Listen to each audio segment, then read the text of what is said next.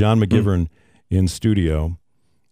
You had a chance to get together with all your brothers and sisters, which is unusual, right? I mean, it's so great. My brothers are in town, so I have a brother, Jim, who lives in Sarasota, and a brother, Timmy, who lives in Tarpon Springs, Florida. And my brother, Timmy, is here for his 50th high school reunion, Dominican High School class of 1971.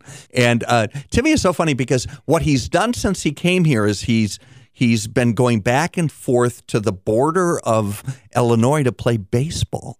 Timmy plays like a hardball league? Hardball, fast pitch baseball. He doesn't. That's awesome though. So like in high school, he was like an incredible athlete. Yeah. In fact, I went to St. Lawrence Seminary. I was I talked about I was a cheerleader for St. Lawrence Seminary. Well, sure you were. So my athleticism was in a whole different, Yeah. We all have our different strengths, John. We do. So I remember clearly that there was an invitational baseball.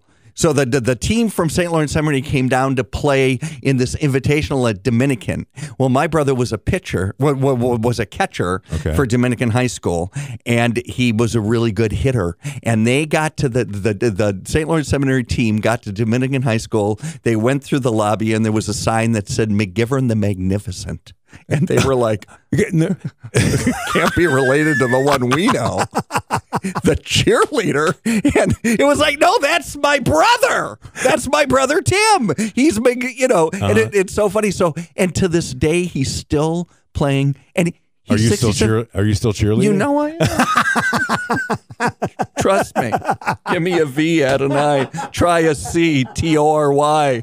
V-I-C-T-O-R-Y. Victory, victory. That's our cry. But Timmy is still catching. He's 68 and he can squat. Like, I don't get it. I don't know how He's got his original knees? He does. He has his original knees. Okay. Yeah. So he's knock on whatever this is. He's playing. So I'm excited for him. I thought the funniest thing you said earlier was about how in your family, 4 boys, 2 girls, but when you get together with your brothers, you all fall in the same line. Like you go back to the roles you lived as kids. You so do. Mm-hmm. It's so funny, and it's so, but you can acknowledge it now but it's still like there's the hero, there's the scapegoat, you really do have roles in a family. You do. And when you're old enough to realize what you were, you still play it. Brian Regan is also from a large family. Yeah.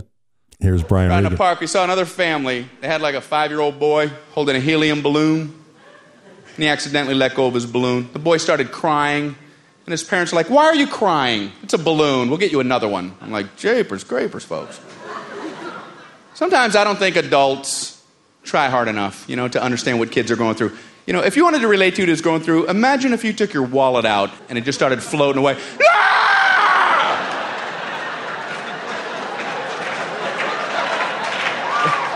Why are you acting like that?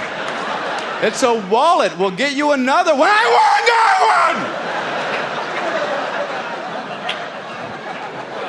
one! That's what your boy's going through. We have a little boy. We had a monitor in his room the other night, and I don't really push what I do on my kids. I figure they'll find it out when they want to find out, And I was sitting with my wife watching TV, and it was at night. We thought he was sleeping, and all of a sudden I heard through the monitor, "Daddy, I have a joke for your career."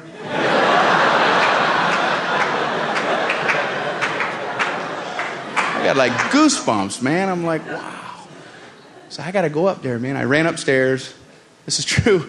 And I sit on the bed. I'm like, "Man, wow, you got a joke for my act, buddy?" And he goes, "Yeah, I just thought of it." And I was like, whoa.